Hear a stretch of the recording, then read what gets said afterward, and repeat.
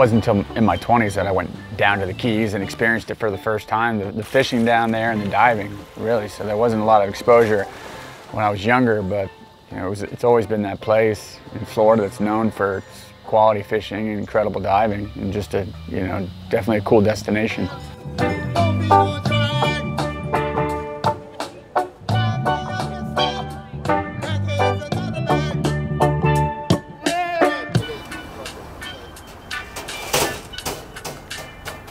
Yeah, I mean, when I think back on it, I just remember the water quality, how everything was beautiful. You know, it seemed like everything was different colors, and the diving there was incredible. The fishing, the dolphin fishing back then was just amazing as well.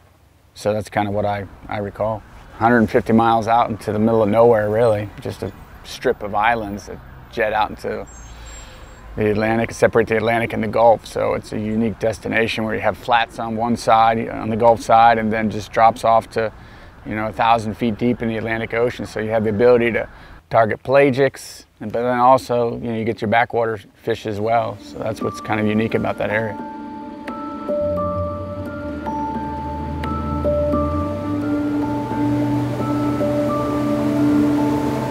Do you get your bait year round? Not pilchards. Pilchards is mainly like a fall and like a little bit of winter. And, you know, once in a while you do get a year where you can get them year round, but you can't count on it. For the other times of year, like tarpon fishing, we do a lot of pinfish, ballyhoos, you know, Spanish sardines sometimes, thread herring. So we're just, whatever's in season. It's like farming, you know how it is.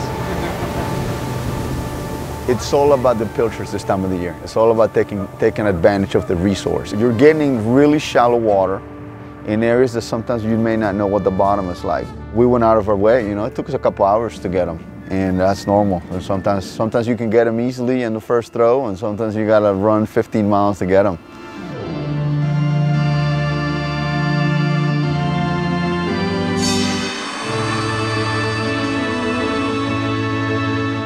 Luckily enough, we're in the Caymas. It has the ability to float shallow, so that's a great thing about, you know, just a boat of this type, a hybrid, where you can get in shallow with the trolling motor, capture that bait, and then just run off to, you know, what people would consider, you know, big boat water. But Caymas does it all, and it's great to be able to get into that shallow water and get that bait.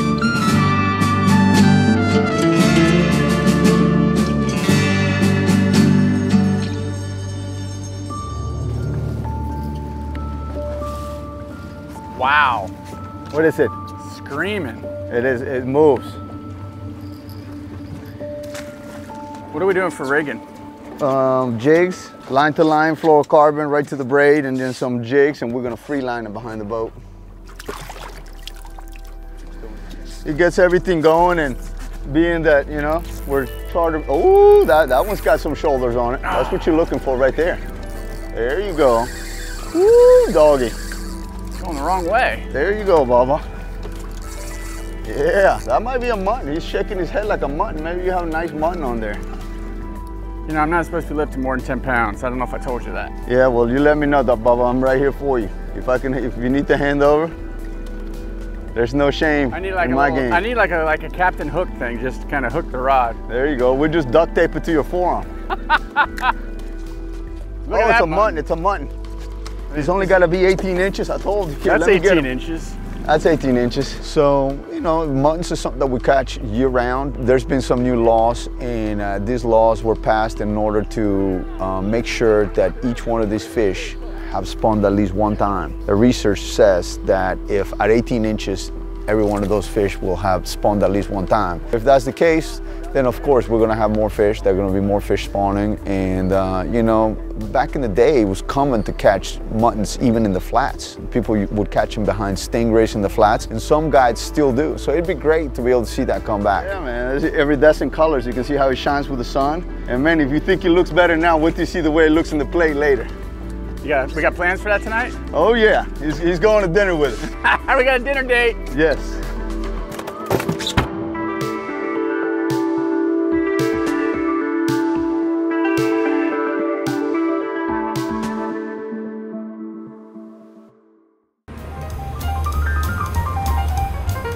So yeah, so this place right here, during season, if you get here after 8:30, you'll probably wait 2 hours. There'll be a line around the corner. Really? You own this place? Yeah, I wish. I wouldn't be fishing.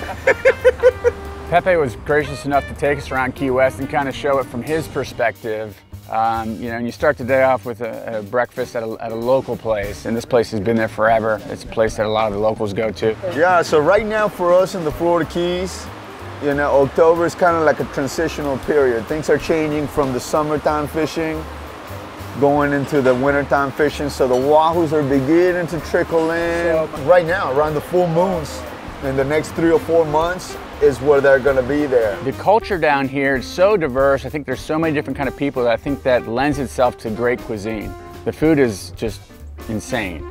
Great food, great dining all throughout Key West. So that's definitely a treat when you go down there and something to look forward to.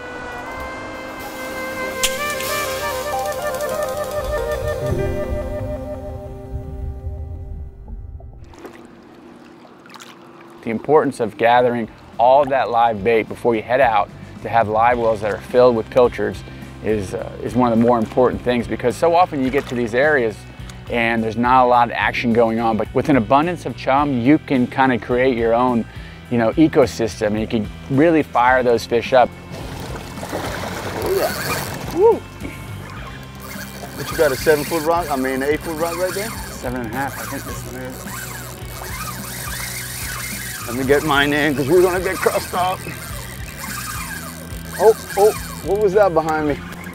Oh, I got a big barjack chasing me down. The spawn happens in the full moons of April, May, and June. You know, when they spawn, they're pretty much, you need no skill to catch them. You know, it took us a couple hours to really find bait this morning, you know, and as you can tell there, we weren't the only ones looking for the bait and putting in the time. As, you know, I mean, you can see how it pays off when you have the right bait.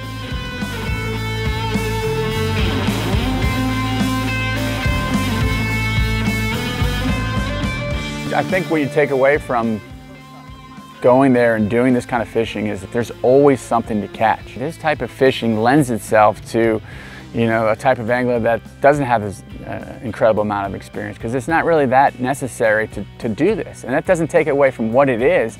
You have the ability to go out there and catch quality fish, and it's not very difficult. You can use simple spinning gear, lighter tackle.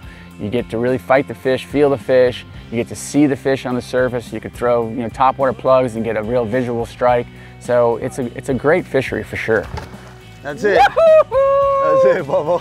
What you think about that? Ah. Hey, every time we fish, we get the muns, don't we? We get the big muns. Look at that. Look at this. The bite's so good right now. I just put it out right there in the chum line and something came and ate it. Wow. And look, this is just another species. We got a little yellowtail snapper, but I mean, you get them all back here.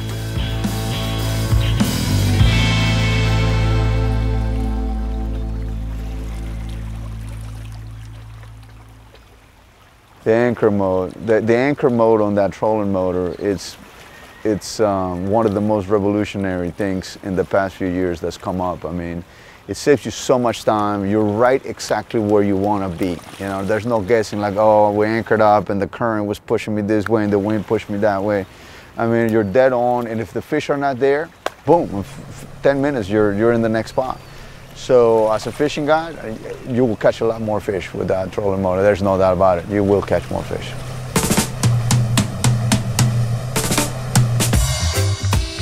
Key West is not very big, 8 square miles, you know, less than 25,000 population, and it was first discovered like in the 1500s from Ponce de Leon, who was looking for the fountain of youth. So there's a lot of history there. And then in the early 1900s, Henry Flagler brought the railroad down into the Keys, and that's really what kind of opened the area up to tourism. If you go with Pepe, like we talked about these little secret spots, we were right down by the piers. So these piers have been there forever.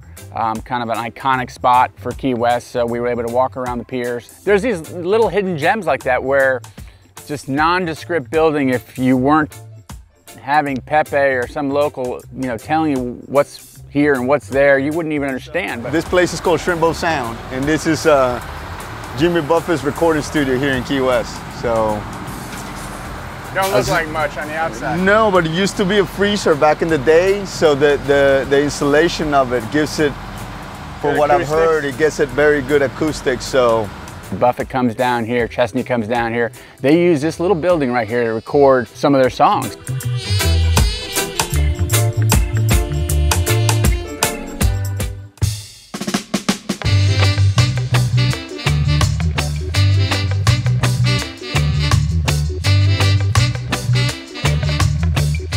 In Key West, a lot of people go there to vacation, a lot of people go there to relax and to party, and they have a Key West first legal rum distillery, place is called, that makes their own rum right down here in Key West. So they offer tours, they offer tastings, and who's going to turn down an opportunity to go and taste a bunch of rum? It wasn't going to be me. I was definitely doing it. We are the original distillery here in the Florida Keys. The owner actually got the law changed to be able to distill spirits here in Florida, or actually in the Keys itself.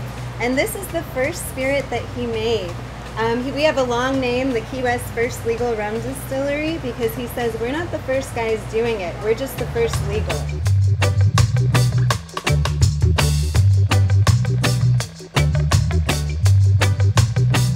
That's smooth. yeah, I love that. Plus I love coconut. You guys. Thank you so much. Tell Paul Pepe says hi. I will, yeah, he told me to. Pleasure seeing you guys. Thank you for giving us the opportunity.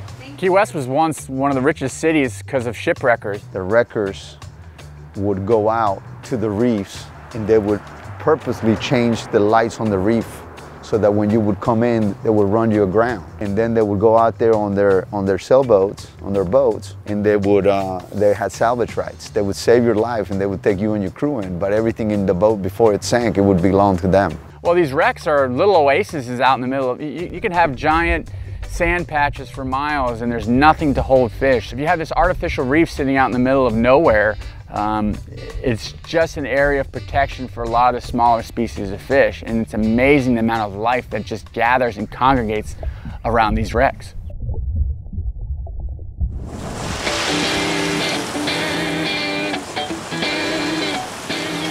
God, look at them chasing that pilchard. Barracuda, they can be tough to catch. It wasn't tough to get them on live bait. We were chumming, and it was interesting. You throw handfuls of live chum out, and just like at the last spot, everything fires up. So there's probably not a lot of pilchards running around because there's so many barracuda, not a lot of bait probably lives in this area. So you throw a handful of pilchards out there, it fires these things up. It's just so much fun to watch them feed. You know, you got predators, you know, these barracudas are incredible, you know, incredible fish. And, you know, sometimes here we take them for granted because we see them everywhere. We go snorkeling, they're always there. But they're really a game fish if you really think about it. And, you know, they get aerial, they jump out of the water, and it's always so much fun to watch them feed. I mean, very often when we're on the reef, you know, you got the yellowtails coming up and the barracuda eats them in half. And it's always fun, and for tourism, tourists can't believe it. I mean, they think that only happens like once in a million years, and when they watch a barracuda feed and cut a snapper in half and all that, they just can't get enough of it. You know, they feel like they're in the Discovery Channel. You know, people gotta love that. Yeah. Dude, especially in this gin clear water like this, and being able to see it from up top like this. You see him come up and inhale it.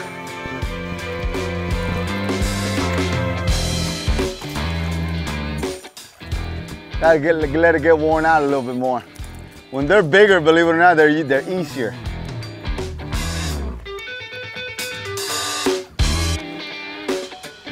I'll tell you what, man, they go crazy in the Bahamas to eat those. Oh! I got him on a plug! I was trying to catch one on a topwater plug, and the thing with barracudas is they like a fast retrieve. So I was obviously, I had some disabilities with my wrist on this episode and really couldn't fish like I wanted to. So I was trying to make some casts, trying to get one. I ended up getting one on a Yozuri, so I was happy with that. Oh, I could see that stuff coming over me. Woo! That was a workout. Hey, Pepe, can you get my fish off my hook? Yes, sir. Just bring him down. Easy now.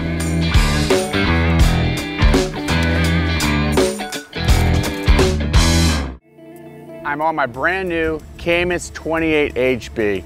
Nearly 28 feet long, 9 foot 4 inch beam. It is a beast. One of the newest changes for me with this boat is the second station. This affords me the ability to elevate myself and get a different perspective on the water. The boat's also set up to fish offshore with the taco outriggers. I can fish multiple lines, spread those lines out, whether I'm trolling dead baits or slow trolling live baits. Huge live wells on board. I have two 35-gallon live wells on the port and starboard side.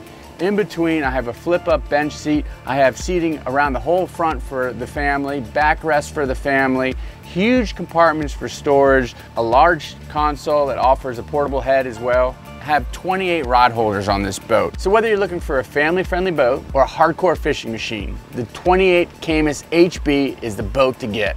Take a look at your local dealer.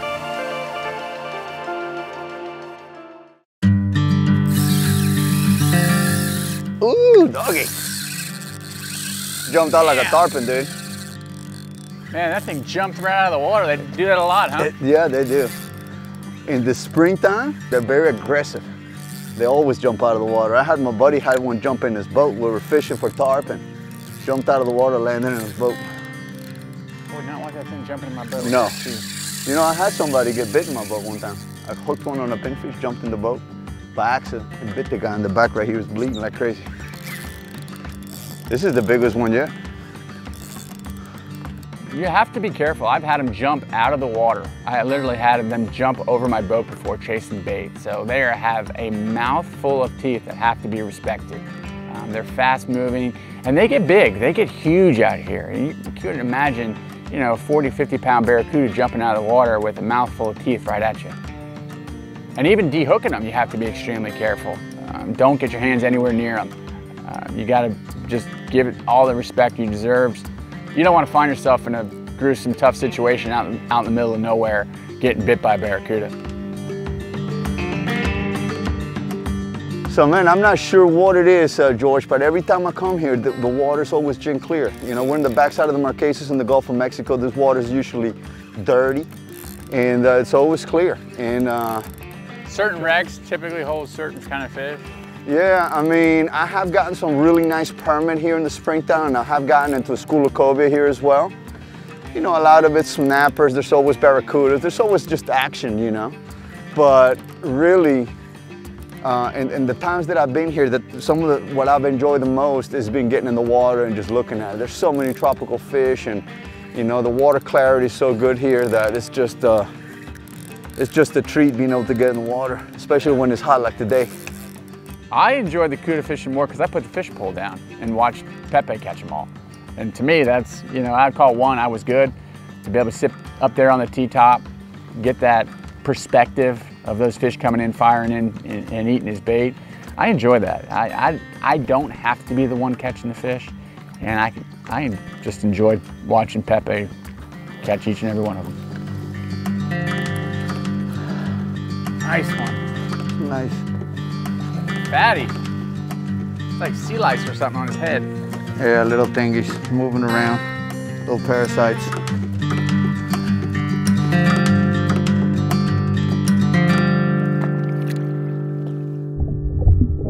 that came out good.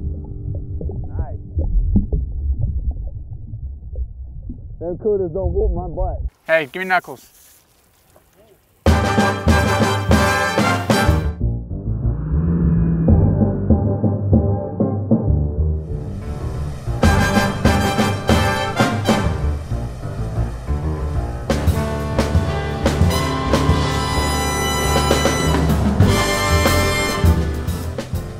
I really don't eat a lot of fish, and you know what Unfathomed kind of has become is this discovery not only of the fishing but of the local flavor, the local cuisine.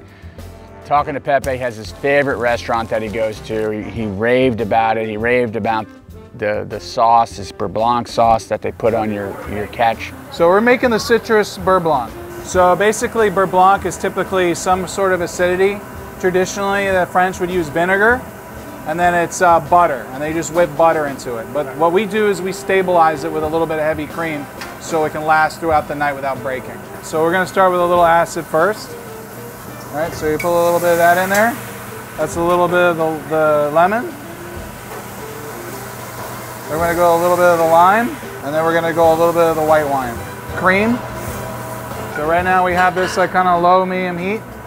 So what's gonna happen is we're reducing the cream and the acidity, and we're bringing it to something that's called nappe. And basically what that means is like when it gets kind of thick and gloopy, Okay. that's gonna be the perfect environment for when we throw in our cold butter. See how it's starting to get kind of thicker? So we're gonna go ahead and turn down the heat a little bit. It's starting to get there. Wow. I'm gonna put a little pat of butter in there, and I want you to just kind of move it around, okay? Okay. So that's pretty much it. So go ahead and pour it on there for me. Not all of it, but there you go. Volsi, try that sauce. What's the chef under the chef? He's not here today. Okay.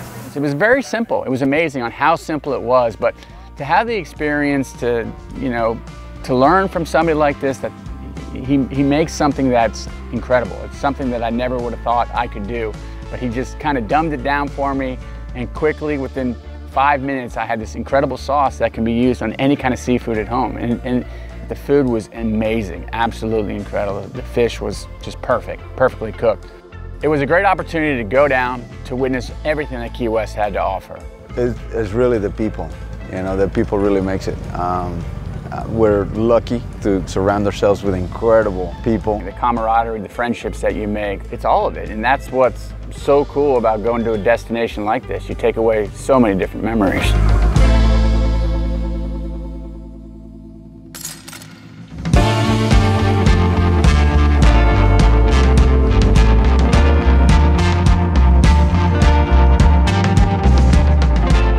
You guys have seen my golf game? I bet I'm a better golfer than you are. My golf game's on point. Dude, I just had a sick bite.